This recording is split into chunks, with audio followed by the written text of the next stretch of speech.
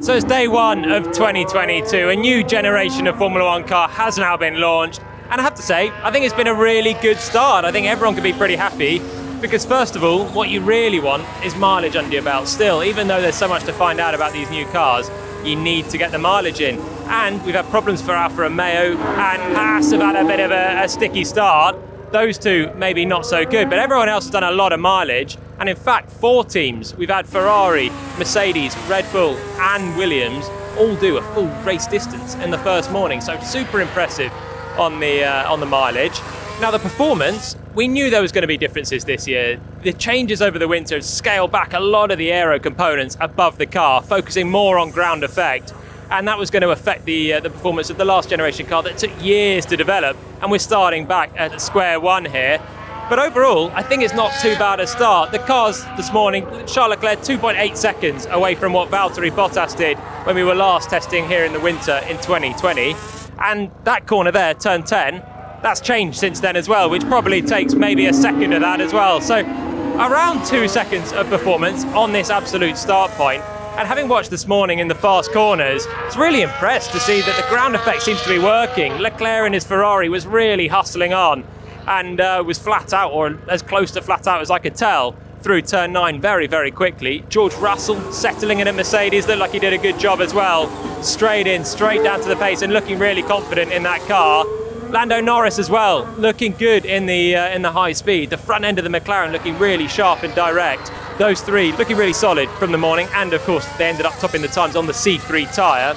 With all the changes, it's probably the low speed that's going to be the most affected, and that's why we're down here at turn 14 and 15. The high speed, the ground effect's working well. The low speed, the cars now are nearly 50 kilos heavier, plus there'll be some testing fuel in there. The suspensions are stiffer, the tyres are low profile. They're going to be giving a little bit less as well. They've got less, basically, thickness of the rubber there to add a bit of shock absorbing.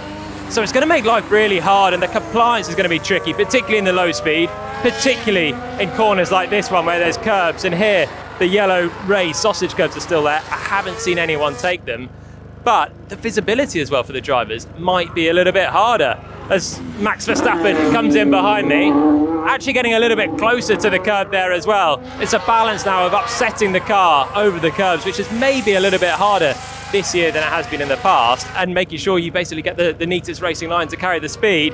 Here comes Lance Stroll in the Aston Martin, and you can see he's a little bit further from the apex, and I have to say the Aston Martin looks a little bit more of a handful in these final 2 corners.